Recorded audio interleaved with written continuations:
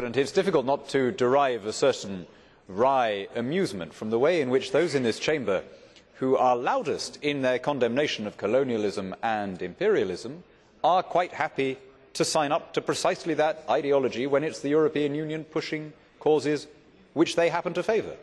Anti-discrimination, or more access to contraception, or local federations on a multinational model in mimicry of the EU, or whatever it is. Just two questions. First of all, given what's happening in Europe, do you really think we have this money?